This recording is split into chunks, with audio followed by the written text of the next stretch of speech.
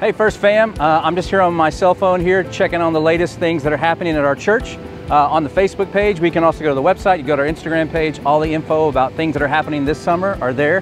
One of the things I wanted to highlight, ladies, is this Tuesday, June 28th, we're having a women's event. Michelle Niedert's going to be here.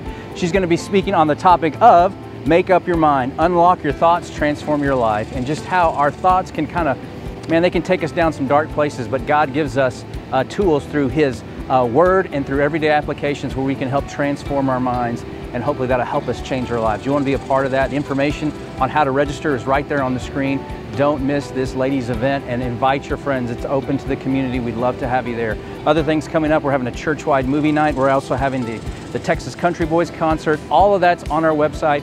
Go check it out. We don't want you to miss anything. Meanwhile, this Sunday, we want you to join us for worship, and we're going to continue on our intersection series, right? And this week, we're looking at Jesus' intersection with a Pharisee named Simon and a woman who goes unnamed. She's only known as the sinner.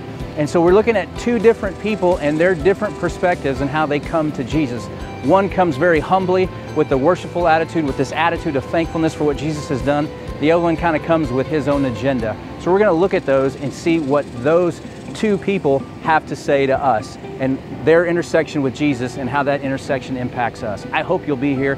We love you. Looking forward to seeing you this Sunday in worship. God bless you.